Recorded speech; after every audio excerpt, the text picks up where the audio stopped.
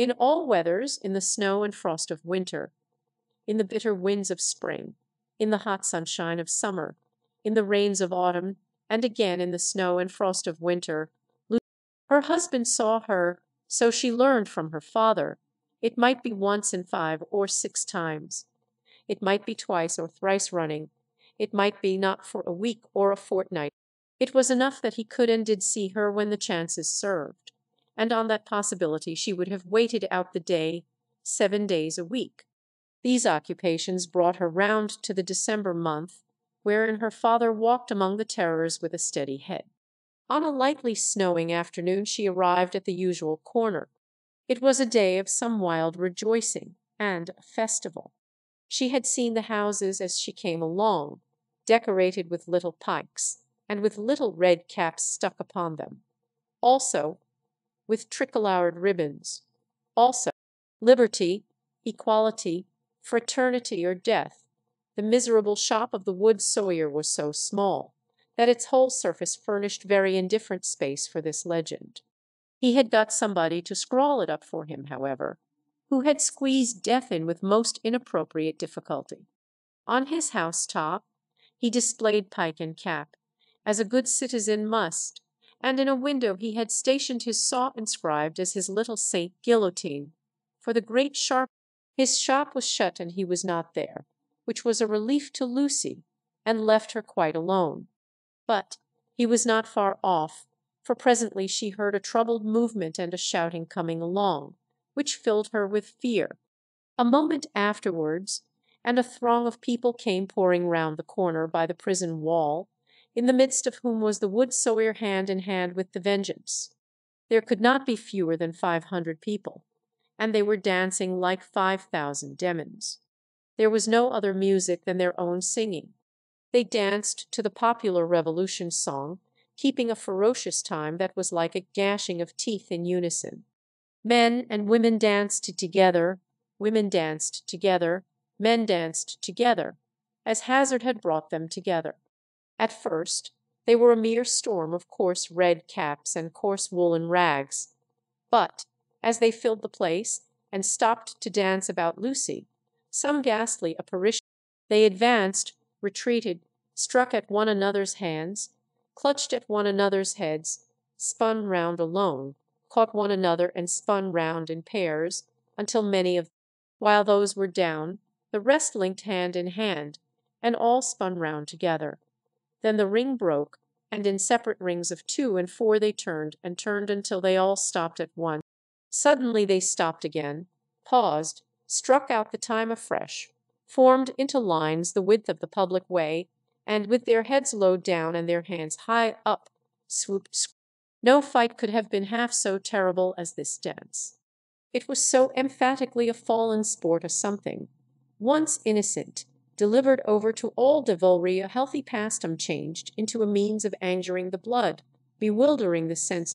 Such grace as was visible in it made it the uglier, showing how warped and perverted all things good by nature were become. The maidenly bosom bared to this, the pretty almost child's head thus distracted, the delicate foot mincing in this slough of blood and dirt, were types of the disjointed time.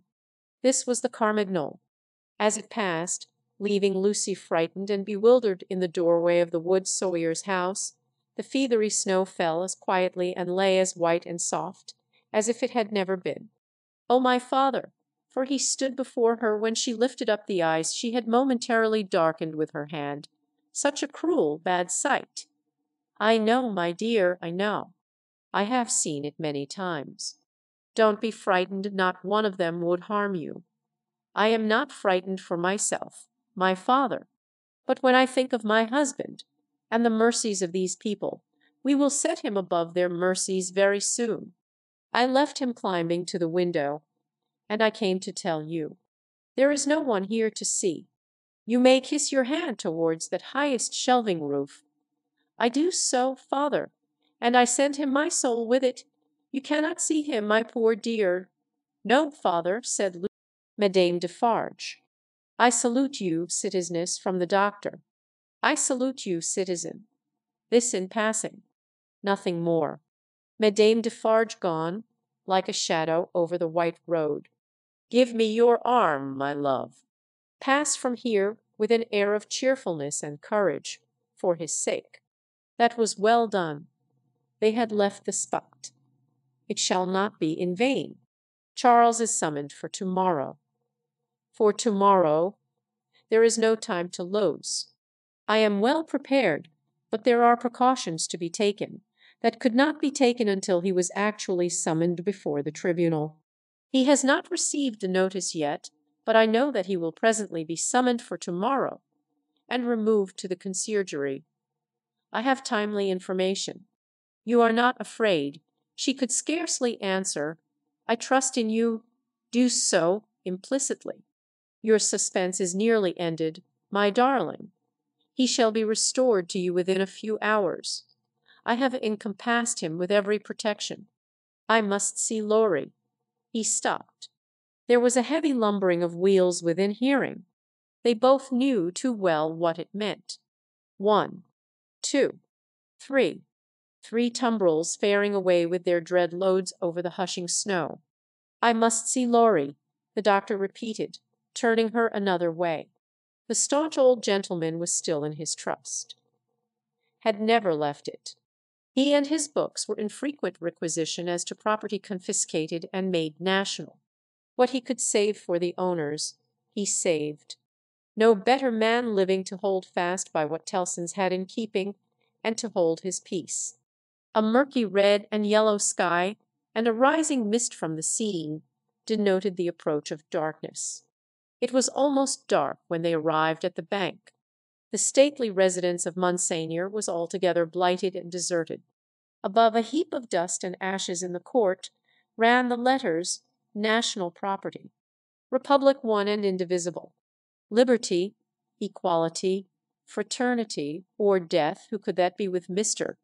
Laurie, the owner of the riding coat upon the chair, who must not be seen, from whom newly arrived, did he come out, agitated and surprised, to take his favourite, triumph the dread tribunal of 5 judges, public prosecutor, and determined jury, set every day. Their lists went forth every evening, and were read out by the gaolers of the various prisons to their prisoners. The standard gaoler joke was, "Come out and listen to the evening paper. You inside there, Charles Evrémonde," called Darnay. So at last began the evening paper at La Force. When a name was called, its owner stepped apart into a spot reserved for those who were announced as being thus fatally recorded. Charles Evrémonde, called Darnay, had reason to know the usage. He had seen hundreds pass away so. His bloated gaoler, who wore spectacles to read with, glanced over them to assure himself that he had taken his place, and went through the list, making a similar short pause at each name. There were 23 names, but only 20 were responded to. For one of the prisoners so summoned had died in gaol and been forgotten, and 2 had already been guillotined and forgotten. The list was read in the vaulted chamber where Darnay had seen the associated prisoners on the night of his arrival. Every one of those had perished in the massacre. Every human creature he had since cared for and parted with had died on the scaffold. There were hurried words of farewell and kindness, but the parting was soon over. It was the incident of every day, and the society of La Force were engaged in the preparation of some games of forfeits and a little concert for that evening. They crowded to the grates and shed tears there, but 20 places in the projected entertainments had to be refilled, and the time was at best short to the lock-up hour, when the prisoners were far from insensible or unfeeling. Their ways arose out of the condition of the time.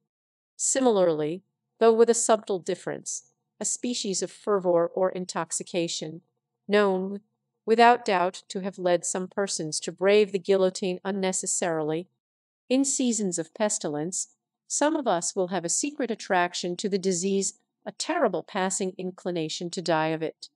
And all of us have like wonders hidden in our breasts, only needing circumstances to evoke them. The passage to the conciergerie was short and dark. The night in its vermin-haunted cells was long and cold. Next day, 15 prisoners were put to the bar before Charles Darnay's name was called. All the 15 were condemned, and the trials of the whole occupied an hour and a half. Charles Evrémonde, called Darnay, was at length arraigned. His judges sat upon the bench in feathered hats, but the rough red cap and tricoloured cockade was the head dress otherwise prevailing. Looking at the jury and the turbulent audience, he might have thought that the usual order of things was reversed, and that the felons were trying the honest men. The lowest, cruellest, and worst populace of a city, never without its quantity of low, cruel, and bad, were the directing spirits of the scene. Noisily commenting, of the men, the greater part were armed in various ways. Of the women, some wore knives, some daggers, some ate and drank as they looked on, many knitted. Among these last was one with a spare piece of knitting under her arm as she worked. She was in a front row, by the side of a man whom he had never seen since his arrival at the barrier, but whom he directly remembered as Defarge. He noticed that she once or twice whispered in his ear, and that she seemed to be his wife. But what he most noticed in the two figures was that, although they were posted as close to him, they seemed to be waiting for something with a dogged determination, and they looked at the jury, but at nothing else. Under the president sat Dr. Manette, in his usual quiet dress. As well as the prisoner could see, he and Mr. Laurie were the only men there unconnected with the tribunal who wore their usual clothes, and had not assumed the coarse garb of the Carmagnole. Charles Evrémonde, called Darnay, was accused by the public prosecutor as an emigrant, whose life was forfeit to the Republic, under the decree which banished all emigrants on pain of. It was nothing that the decree bore date since his return to France. There he was, and there was the decree. He had been taken in France, and his head was demanded. "Take off his head," cried the audience. An enemy to the Republic, the president rang his bell to silence those cries, and asked the prisoner whether it was not true that he had lived many years in England. Undoubtedly it was. Was he not an emigrant then? What did he call himself? Not an emigrant, he hoped, within the sense and spirit of the law. Why not? The president desired to know. Because he had voluntarily relinquished a title that was distasteful to him, and a station that was distasteful to him, and had left his country. He submitted before the word What proof had he of this? He handed in the names of 2 witnesses, Théophile Gabel and Alexandre Manette. But he had married in England, the president reminded him. True, but not an English woman. A citizeness of France, yes, by birth. Her name and family, Lucy Manette, only daughter of Dr. Manette, the good physician who sits there. This answer had a happy effect upon the audience. Cries in exultation of the well-known good physician rent the hall. So capriciously were the people moved, that tears immediately rolled down several ferocious countenances which had been glaring at the prisoner a moment before, as if with impatience to pluck him out. On these few steps of his dangerous way, Charles Darnay had set his foot according to Dr. Manette's reiterated instructions. The same cautious counsel directed every step that lay before him, and had prepared every inch of his road. The president asked why had he returned to France when he did, and not sooner. He had not returned sooner. He replied, simply because he had no means of living in France. He had returned when he did, on the pressing and written entreaty of a French citizen, who represented that his life was endangered by his absence. He had come back to save a citizen's life, and to bear his testimony, at whatever personal hazard, to the truth. Was that criminal in the eyes of the Republic? The populace cried enthusiastically, no, and the president rang his bell to quiet them, which it did not, for they continued to cry no, until they left off of their own will. The president required the name of that citizen. The accused explained that the citizen was his first witness. He also referred with confidence to the citizen's letter, which had been taken from him at the barrier, but which he did not doubt would be found among the papers then before the president. The doctor had taken care that it should be there, had assured him that it would be there, and at this stage of the proceedings it was produced and read. Citizen Gabel was called to confirm it, and did so. Citizen Gabel hinted, with infinite delicacy and politeness, that in the pressure of business imposed on the tribunal by the multitude of enemies of the republic with which it had to deal, he had been. Dr. Manette was next questioned. His high personal popularity and the clearness of his answers made a great impression, but, as he proceeded, as he showed that the accused was his first friend on his at last, when he appealed by name to Monsieur Laurie, an English gentleman then and there present, who, like himself, had been a witness on that English trial and could corroborate his account. At every vote the jurymen voted aloud and individually.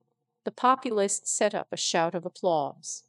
All the voices were in the prisoner's favour, and the president declared him free.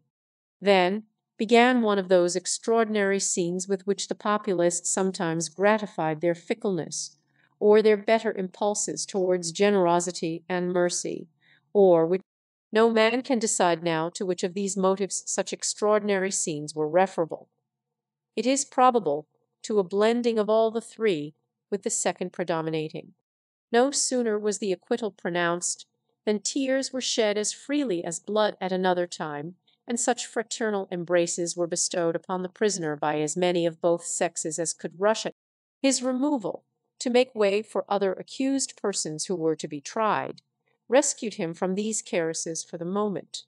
5 were to be tried together, next as enemies of the republic, forasmuch as they had not assisted it by word or deed. So quick was the tribunal to compensate itself and the nation for a chance lost, that these 5 came down to him before he left the place, condemned to die within 24 hours. The first of them told him so, with the customary prison sign of death, a raised finger, and they all added in words, "Long live the Republic." The 5 had had, it is true. On his coming out, the concourse made at him anew, weeping, embracing, and shouting, all by turns and all together, until the very tide of the river on the bank of which the men. They put him into a great chair they had among them, and which they had taken either out of the court itself, or one of its rooms or passages. Over the chair they had thrown a red flag, and to the back of it they had bound a pike with a red cap on its top. In this car of triumph, not even the doctor's entreaties could prevent his being carried to his home on men's shoulders, with a confused sea of red caps heaving about him, and in wild dream-like procession, embracing whom they met and pointing him out, they carried him on, reddening the snowy streets with the prevailing Republican colour, in winding and tramping through them, as they had reddened them below the snow with a deeper dye. They carried him thus into the courtyard. Her father had gone on before, to prepare her, and when her husband stood upon his feet, she dropped insensible in his arms, as he held her to his heart and turned her beautiful head between his face and the brawling crowd, so that his tears and her lips might come together unseen. A few of the people fell to dancing. Instantly all the rest fell to dancing, and the courtyard overflowed with the Carmagnole. Then they elevated into the vacant chair a young woman from the crowd to be carried as the goddess of liberty, and then swelling and overflowing out into the adjacent streets and along the river. After grasping the doctor's hand, as he stood victorious and proud before him, after grasping the hand of Mr. Laurie, who came panting and breathless from his struggle against the waterspout of the Carmagnole, after kissing little Lucy, who was lifted up to clasp her arms round his neck. "Lucy, my own, I am safe. Oh, dearest Charles, let me thank God for this on my knees as I have prayed to him." They all reverently bowed their heads and hearts. When she was again in his arms, he said to her, "And now speak to your father, dearest. No other man in all this France could have done what he has done for me." She laid her head upon her father's breast, as she had laid his poor head on her own breast long. He was happy in the return he had made her. He was recompensed for his suffering. He was proud of his strength. "You must not be weak, my darling," he remonstrated. "Don't tremble so. I have saved him.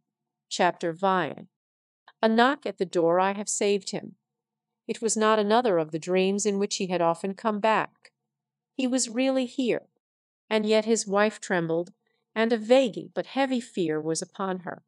All the air round was so thick and dark, the people were so passionately revengeful and fitful, the innocent were so constantly put to death on vague suspicion and black malice. The shadows of the wintry afternoon were beginning to fall, and even now the dreadful carts were rolling through the streets. Her mind pursued them, looking for him among the condemned, and then she clung closer to his real presence and trembled more. Her father, cheering her, showed a compassionate superiority to this woman's weakness, which was wonderful to see. No garret, no shoemaking, no 105 North Tower. Now he had accomplished the task he had set himself. His promise was redeemed. He had saved. Let them all lean upon him. Their housekeeping was of a very frugal kind, not only because that was the safest way of life, involving the least offence to the people, but because they were not rich, and Charles, partly on this account, and partly to avoid a domestic spy, they kept no servant. The citizen and citizeness who acted as porters at the courtyard gate rendered them. Laurie had become their daily retainer, and had his bed there every night. It was an ordinance of the Republic, one and indivisible, of liberty, equality, fraternity, or death, that on the door or doorpost of every house the name of every inmate must Mr.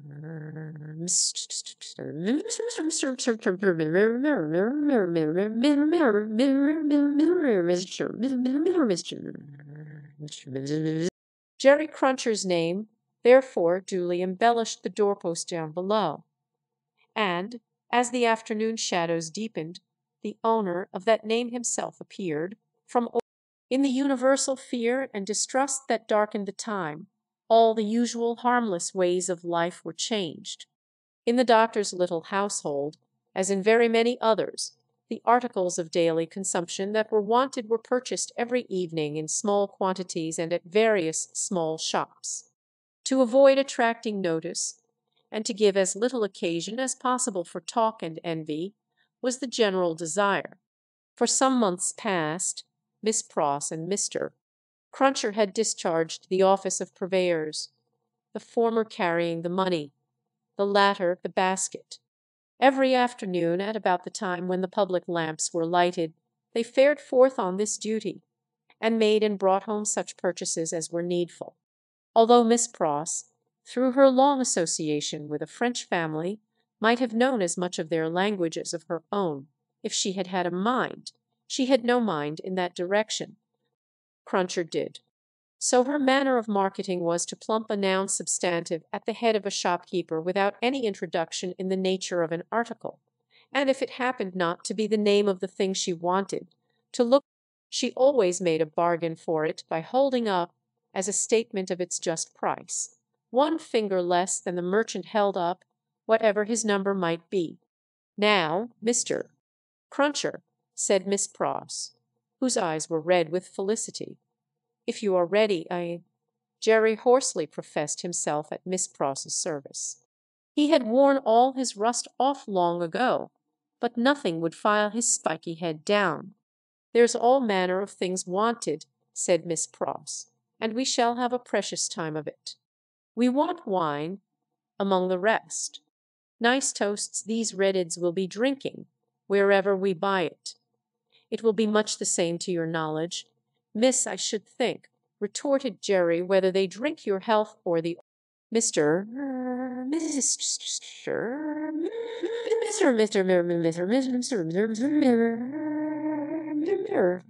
Cruncher, with some diffidence, explained himself as meaning old Nix. "Hey," said Miss Pross, "it doesn't need an interpreter to explain the meaning of these creatures. They have but one, and it's midnight murder and mischief." "Hush, dear, pray, be cautious," cried Lucy. "Yes, yes, yes." "I'll be cautious," said Miss Pross, "but I may say among ourselves that I do hope there will be no oniony and tobacco-y smothering. Now, Ladybird, never you stir from that fire till I come back. Take care of the dear husband you have recovered, and don't move your pretty head from his shoulder as you have it now. For gracious sake, don't talk about liberty. We have quite enough of that," said Miss Pross. "Hush, dear," again Lucy remonstrated. "Well, my sweet," said Miss Pross, nodding her head emphatically, "the short and the long of it is that I am a subject of his most gracious Majesty King George III." Cruncher, in an access of loyalty, growlingly repeated the words after Miss Pross, like somebody at church. "I am glad you have so much of the Englishman in you, though I wish you had never taken that cold in your voice," said Miss Pross, approvingly. "But the question, Dr. Manette, is there it was the good creature's way to affect to make light of anything that was a great anxiety with them all, and to come at it in this chance manner? Is there any prospect yet of our— It would be dangerous for Charles yet." "Hi-ho-hum," said Miss Pross, cheerfully repressing a sigh as she glanced at her darling's golden hair in the light of the fire, "then we must hold up our heads and fight low, as my brother Solomon used to say. Now, Mr. Cruncher, don't you move. Ladybird," they went out, leaving Lucy and her husband, her father, and the child by a bright fire. Mr.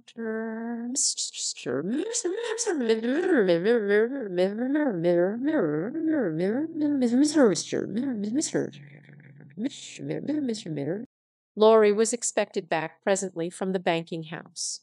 Miss Pross had lighted the lamp, but had put it aside in a corner, that they might enjoy the firelight undisturbed.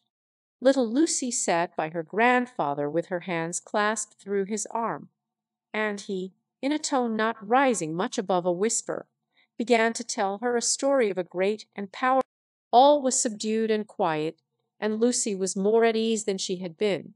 "What is that?" she cried, all at once. "My dear," said her father, stopping in his story and laying his hand on hers, "command yourself. What a disordered state you are in! The least thing, nothing startles you, your father's daughter." "I thought my father," said Lucy, excusing herself, with a pale— "Oh, father, father, what can this be? Hide Charles." "Save him, my child," said the doctor, rising and laying his hand upon her shoulder. "I have saved him. What weakness is this? My dear, let me go to the door." He took the lamp in his hand, crossed the two intervening outer rooms, and opened it. A rude clattering of feet over the floor, and 4 rough men in red caps, armed with sabres and pistols, entered the room. "The citizen Evrémonde, called Darnay," said the first. "Who seeks him?" answered Darnay. "I seek him. We seek him. I know you, Evrémonde. I saw you before the tribunal to-day. You are again the prisoner of the Republic." The 4 surrounded him, where he stood with his wife and child clinging to him. "Tell me how and why am I again a prisoner? It is enough that you return straight to the conciergerie, and will know to-morrow. You are summoned for to-morrow." Dr. Manette, whom this visitation had so turned into stone that he stood with the lamp in his hand, as if he were a statue made to hold it. "Do you know me? Yes, I know you, citizen doctor." "We all know you, citizen doctor," said the other 3. He looked abstractedly from one to another, and said in a lower voice after a pause, "Will you answer his question to me then? How does this happen? Citizen doctor, this citizen," pointing out the second who had entered, "is from Saint Antoine." The citizen here indicated nodded his head, and added, "He is accused by Saint Antoine." "Citizen doctor," said the first, with his former reluctance, "ask no more. If the Republic demands sacrifices from you, without doubt you as a good patriot will be happy to make them. The Republic goes before all. The people is supreme. Evrémonde, we are pressed. One word, the doctor entreated. "Will you tell me who denounced him?" "It is against rule," answered the first, "but you can ask him of Saint Antoine here." The doctor turned his eyes upon that man.